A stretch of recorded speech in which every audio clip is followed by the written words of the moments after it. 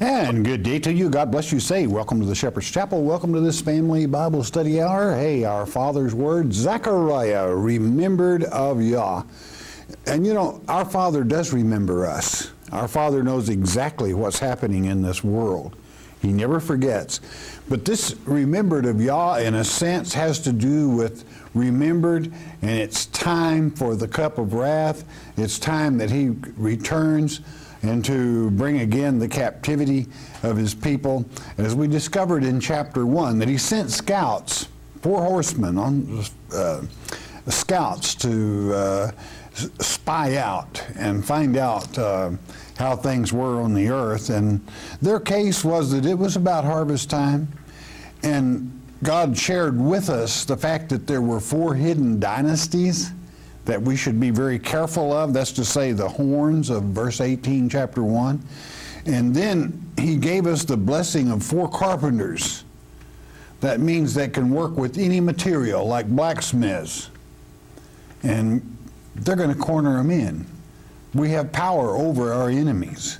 God always, for every negative there is a positive, and for every positive there is a negative. And our Father gives His children, in as much as if they should choose right, the ability to overcome any obstacle, even Satan. Don't ever forget it. As I stated, this book of Zechariah is so complete, you could almost teach the entire Bible from it, especially the book of Revelation. Much of what we will cover in this chapter 2 that we're about to begin, I'll make reference to different places in the book of Revelation that actually apply. And it is a second witness. Let that second witness be with you and absorb it, enjoy it, and never forget, our Father is in control. Word of wisdom from our Father in Yeshua's name, chapter 2, verse 1, the great book of Zechariah, remembered of Yah, and it reads, I hope you get from this God's purpose, okay? I lifted up mine eyes again and looked, and behold, a man with a measuring line in his hand. We see this measuring line in the book of Ezekiel concerning the Millennium Temple. We see this measuring line in in the great book of Revelation in a couple of chapters. And measuring what? Again, surveying. Looking over, is it time? This particular man will happen to be measuring Jerusalem, and he'll be told here in a moment, you might as well stop. It will do no good because of the overabundance of people that will accept salvation. Verse 2, then said I, whither goest thou? What are you doing? And he said unto me, to measure Jerusalem, to see what is the breadth thereof and what is the length thereof, how big we should make it. And you might consider this would be like throwing a family tent. How big should we have so the whole family can fit? Verse 3, and behold, the angel that talked with me went forth, and another angel went out to meet him. So we've got a lot of divine intervention taking place here, meaning whatever message we receive, it's going to be from our Father, okay? Verse 4, and he said unto him, run and speak to this young man. In other words, don't delay, run, saying, Jerusalem shall be inhabited as towns without walls for the multitude of men and cattle therein. Stop measuring is useless, basically, is what's implied here. It's useless to measure. There's not going to be any walls. You don't have to measure to build a wall. It's going to be an open town. Do you know why? Because God is going to be our wall. That's stipulated in Ezekiel chapter 38 and 39. God is our wall. He is our defense. God is whom we draw our strength from, especially when it comes to dealing with the supernatural. He trusts us to give us power over our enemies, including the supernatural, as long as you use it wisely. Verse 5. For I, saith the Lord, and this is the Lord speaking, will be unto her a wall of fire round about, and will be the glory in the midst of her. God is always our glory. And again in Ezekiel 38, chapter 11, he declares again that he is this wall. This is why that even today, there are no longer, as far as God's elect are concerned, any giants in this world. Anytime you think you've run up against an immovable object, forget it. All things, if you're serving God, all things are possible. And you can cut it. You can do it. And you can do the Father's work. He'll furnish the brick. You do the building. And God will always bless you.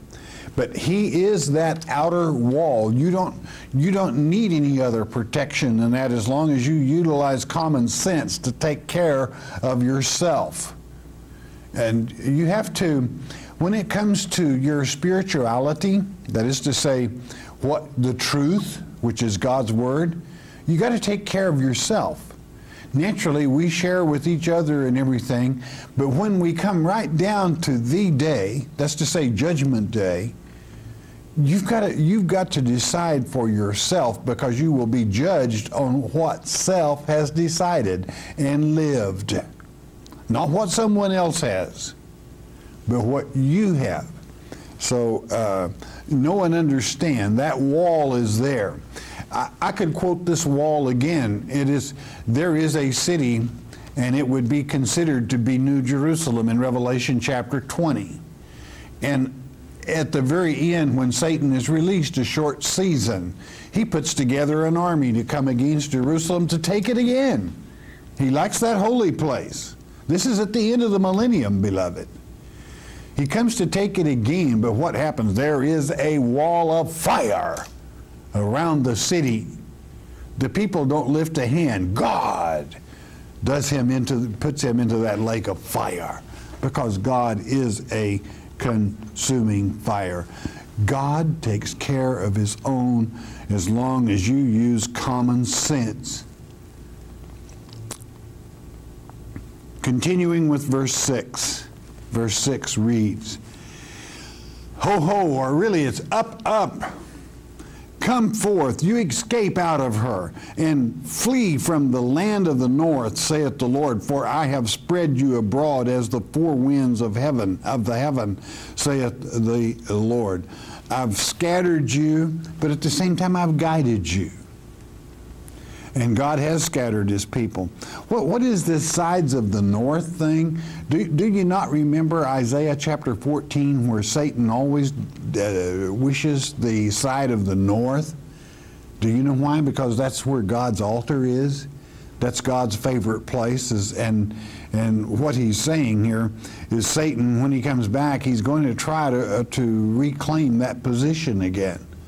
So flee from him as he sits both before the Lord's day and attempts to, and he won't get it done, but attempts to in the close of the Lord's day, which is to say the close of the millennium. Now, God spreads us abroad, but anytime the four winds are mentioned, I mean, we're talking last hour. It's the four winds that literally bring the end of this dispensation of time. It's the four winds that will come when that seventh trump sounds, and everybody's going to be changed. It is the four winds, and you'll find them written in both Daniel chapter 7, and you will find them written in Revelation chapter 7. And they are, if you can picture this, four winds from four directions that center on one, that close in on one point. And that one point is the birth of a new age. So what God is telling you, I have spread you abroad as the four winds of heaven, saith the Lord. And he always uses those four winds. You will find them again concerning the end, which pops into my mind, Ezekiel chapter 37, when the four winds blew upon the bones, and it was referring to the end at that time. Verse 7 to continue.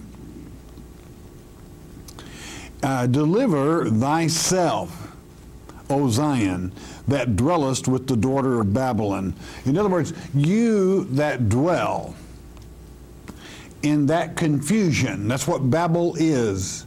BBL, Babal. You that dwell in that confusion, deliver thyself. Did it say get some preacher to deliver you? No, it did not. It didn't tell you to go anywhere and get someone to help you to deliver thyself. It says, deliver thyself. He has, and listen, this is the angel of the Lord that's speaking. My advice is you better pay attention. He has written you this letter telling you exactly how it's going down when that Lord's Day approaches and what it is that you're to do. Deliver thyself by doing what? Coming out of confusion. Don't have any part with confusion. If you are a true Christian, you're a realist. And you do not let documentation be explained away as fiction. And you do not let somebody tell you that is bad is good. You know what is bad and you know what is good. And you're able to determine for yourself. You don't need help. And when you have the seal of God in your forehead, as you're supposed to in Revelation chapter 9, verse 4, that means you have God's truth in your mind because you have studied and absorbed the letter He has written to you, which is this Word of God. And you know how to deliver yourself. I cannot make this, well, my preacher said all I had to do is sit there in church and pay my tithe, and he was going to save me. Well, that's not biblical. No man can save you. Only Christ can. Christ is the one that paid the price. And I'm not talking against your pastors or anything of that nature. I'm just saying you've got to save thyself from confusion, because it is your mind that can become confused with the very things reported, especially in this generation of the fig tree. You've got a lot of people running around trying to make right wrong and wrong right. And that's written also that they would do exactly that. You have a bunch of people trying to remove the Word of God from our very vocabulary because they want their morality to become the accepted thing where there is no morality, and that would destroy our people. And if you say something to one of them, they will say, oh, I'm offended. Well, tough stuff. You know, get offended. Get lost. Get a life. You know, majority rules. That's the way this nation was founded, and that's the way she's going to be right up to the very end. This political correctness of somebody being offended, if you're that easily offended, go dig you a hole somewhere and crawl in it. Okay? Grow up. Get a life. Right is right and wrong is wrong. And when you mess around with wrong, you're going to end up in the wrong place. That's for save thyself from confusion. Well, how do I do that? By God's Word. That's what He's telling you. This happens to be the angel of the Lord that's speaking here. And certainly, you live in a time, my friend, when Babylon, old sister Babylon, that is to say confusion, really reaches out from every corner. Everything is by precedent and by debating what this good man says and that good man says. Let me tell you something. Throw all of that in the drink and listen to what God says. By that I mean, when it comes to saving yourself, let God do it. Man will always let you down. So deliver thyself. And never let some man tell you that if you just listen to him, and you don't have to understand God's Word, you're going to be gone. You're falling right into the very trap of Satan when you listen to garbage like that. And then that might even offend someone, but that's the truth. And the truth usually does offend those that are wrong. Verse 8, for thus saith the Lord of hosts, it's Him speaking, after the glory hath he sent me unto the nations which spoiled you. For he that toucheth you toucheth the apple of his eye. Do you know what the apple of God's eye is? That's the pupil. Let me ask you something. Has anyone ever stuck their finger in your pupil? It gets noticed pretty quick, doesn't it? In other words, what God is telling you, deliver yourself. If anybody bothers you, it's like touching the apple of my eye, like them sticking their finger in my eye. I'm not going to put up with it. That's what God is saying. So again, what does man have to worry about other than fear of the unknown itself? And if you suffer from the unknown, you are not studied, my friend. You need to absorb the Word of God. You know, that is quite a statement from our Father. It's just like those that might say, well, I be offended. Well, if you're offended by what is right and you're trying to talk us into listening to immorality, making it right, you're touching God in the eye and He's going to slap you right up across the head. In other words, that hurts. And it hurts Him when people try to take the obvious and make it babble or confusion, when He has spoken with such clarity of how He is the fire of the wall that protects us, that His Holy Spirit is with us. And as long as we utilize common sense, you don't want to mess with God's anointed. Again, it's like sticking your finger in God's eye and He will smash you. Get ready for it. It always happens. Verse 9, for behold, I will shake mine hand upon them. I'll shake my hand right on their head. And they shall be a spoil to their servants, and ye shall know that the Lord of hosts hath sent me. In other words, I'm going to make them slaves to a slave. Now, that's kind of like the old saying, He's going to remove you to the very bottom rung of the ladder, my friend. Don't mess with God's anointed. Save thyself. Naturally, if you were saving yourself, you would not be wishing to mess with one of God's anointed, or you're in bad trouble, friend.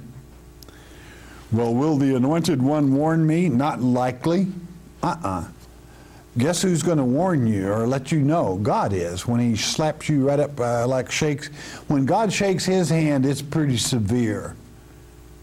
He has no lost motion. Well, I didn't know God reacted that way. Well, do you think He was wasting time when He says, touch not mine anointed? Do you think He was wasting time in Revelation chapter 9, verse 4, when He said, touch not, say even to Satan, don't you dare touch those that have the seal of God in their forehead? Well, the reason being, He can't. Because if you know the truth, as you've heard me say many times, we find Him an abomination. And we know we have power over Him. And we make a quick trip for Him before we send Him crawling back where He came from. You know, you have nothing to fear. You have a wall, and you can deliver yourself. You are a child of God. And when someone touches you, it's like sticking their finger in God, poking their finger in God's pupil, the pupil of His eye, and naturally, He won't tolerate it. He won't put up with it. There's a reflex just like that. So let that strengthen you by being in the right. Well, how do I know I'm actually in the right? By studying your Father's Word, by listening to Him. It is a real world out there. Be a realist. Face it straight up. I mean, right on. Take care of the hardest first. Get it done. Always know what you're doing. And, well, how do I know what I'm doing? By studying God's Word and utilizing common sense. That you have learned in this world, making you streetwise, keep it that way. That keeps you out of harm's way. Verse 10, Sing and rejoice. That's what you should do. We've got everything in the world to rejoice and to sing about. O daughter of Zion, for lo, I come, and I will dwell in the midst of thee, saith the Lord. That's the Shekinah glory. God dwells there. He's coming. The Lord first, on the Lord's day, and the full Godhead, de facto, de jure, I should say, at the end, on that last day of the millennium, as every enemy is placed and destroyed in the wall of fire that becomes a lake of fire. God is a consuming fire. Matthew chapter 10, fear not he who can cause your flesh body to perish, but fear rather he that can cause your soul to die, perish, be done with, fini, never to be again. It's known as the last verse of Revelation chapter 20 and the verse before, the second death. The first death, death of the body, flesh body. Second death, death of the soul. You've got everything in the world to rejoice about. God is coming to dwell with us, and there will be nothing evil at that time. There will be nothing that offends. I'm talking about the eternity now. I'm talking about the third earth age. We will have that millennium period, the Lord's day, to go through before we make that pilgrimage into perfection. I'm talking about a perfect world where there is nothing that offends. You don't have to. You can rejoice. You can sing. There is nothing that will harm you at that time. And that's what we're all working forward to, is coming to that time. That's what makes it so important that you listen to your Father, as he stated in verse 7, deliver thyself. Deliver yourself by listening to your Father's word, by knowing that every word of his word is true when you take it back to the original especially, and you know and understand that you've got something to really sing about. Do you know why? Do you not? Do you get it? You are a child of the living God. You are related to, you are the offspring of the living God that has everything, owns everything, controls everything. And he's telling you, as my child, deliver yourself, and then rejoice, knowing I'm going to take care of you. You got nothing to sweat. Verse 11. Now that's ironic that I would say nothing to sweat, when actually that's one of the reasons is that the clothing that allows you to come near our Father in Ezekiel chapter 44 during the millennium, that is to say the Savior, you can't sweat in it. It is a material that would keep that from happening, as it is written in Ezekiel 44. Verse 11. And many nations shall be joined to the Lord in that day. Now, what day is that? Well, that's the Lord's day. And shall be my people. That's to say, Ami. And I will dwell in the midst of them. That's Shema, Yahweh Shema. Last word in the great book of Ezekiel. God dwells there. And thou shalt know that the Lord of hosts hath sent me unto thee. The angel of the Lord speaking. Sing, rejoice, be happy. Do you know why many nations are going to do that? Because if they don't, they won't exist. You know, after that millennium is over, there won't be a nation existing that would disagree with our Father, or that would rebel against him, or that would give him any problems. They just won't exist. That's why you want to deliver yourself from the confusion of this world. It is so simple, and I'm repeating myself, but I feel led to do it. It is so simple to come out of confusion and face reality. By reality, you look at the world for what it is. If Well, give me an example of what do you mean, face reality? Well, if someone tells you they're looking for peace, and they're blowing each other up, what does that say to you? What is the reality of it? They're at war. Absolutely at war. And you need to be able to recognize that and know something's wrong. You know, we have this situation today. We're in Iraq, old Babylon, that we have an old type, if you would, the king of Babylon, which is to say Hussein, Saddam Hussein, and he just keeps hanging on and hanging on. And do you know why mostly he's hanging on? You know, there was a letter released from him today, straight from the pit of the devil. I didn't bomb the clergy there. I would never do that. Well, and he wouldn't gas 4,000 or 5,000 Kurds, would he? And naturally, he did it.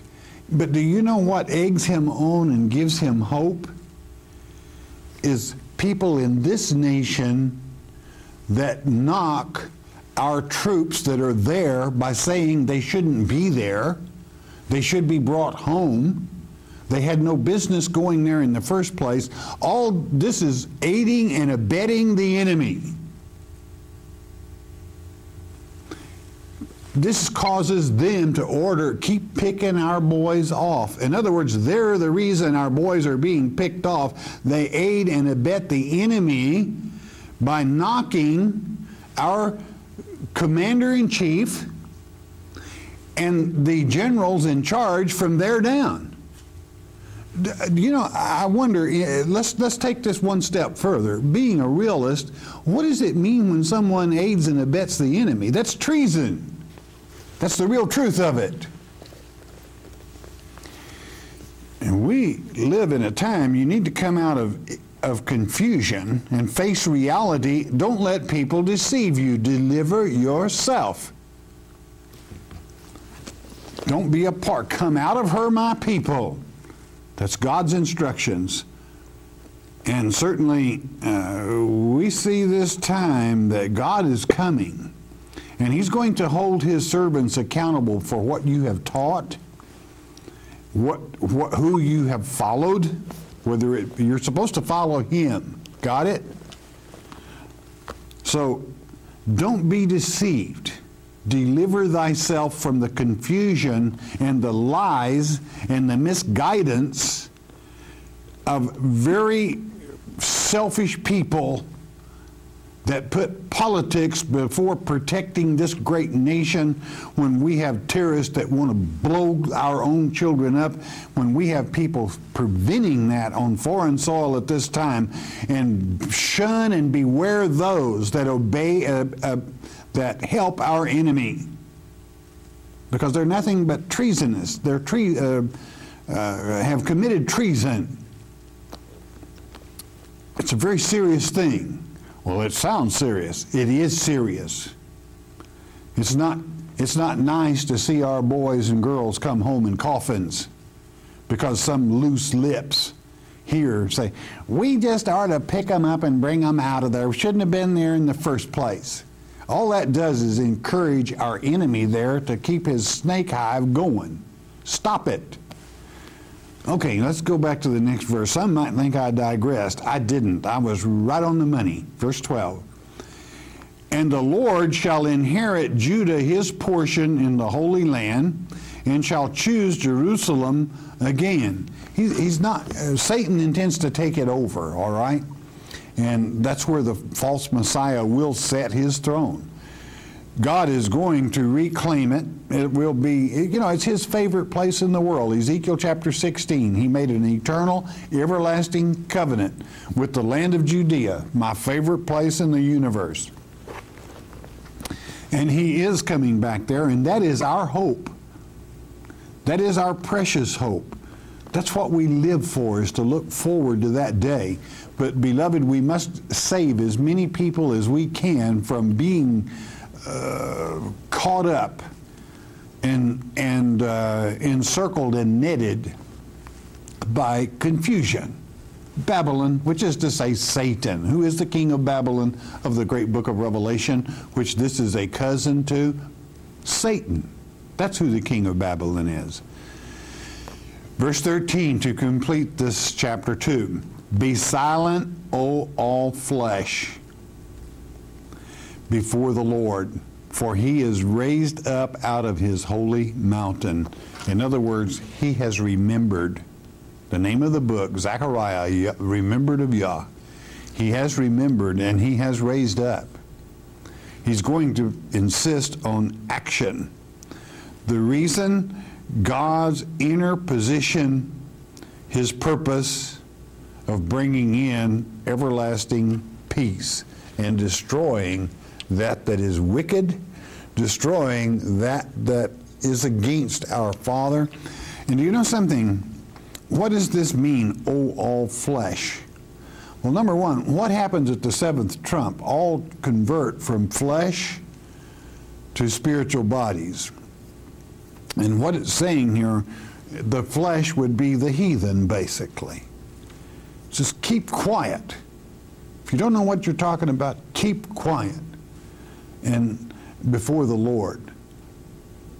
Then why don't you learn God, even if you were heathenistic? By that I mean a non-Christian that understands nothing about God's Word. Why wouldn't you put that aside and become a child of God and deliver thyself? Save yourself. There's not one living soul in the flesh that isn't a child of God. That is to say, that soul that dwells therein. They are a child of God.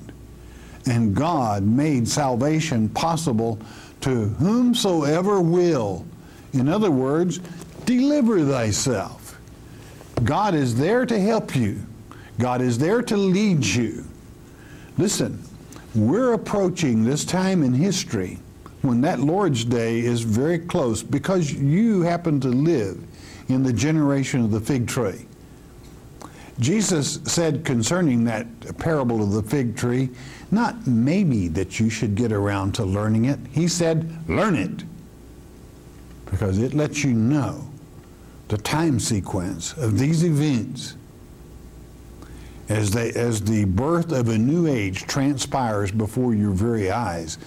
Look at what's happening in Babylon today, my friend. Do you know where Babylon is? The old city of Babylon? It's about 50, let's just say 60 miles south of Baghdad. Do you know what's going on in Baghdad right now? Well, you should. We're seeing sign after sign after sign of the events of this time. Wake up. Stop the measuring, of course. Observe what's happening. Deliver thyself. Do it by turning to Him and letting His strength enable you to be a great blessing to His children that need your help. All right, bless your heart. You listen a moment, won't you please?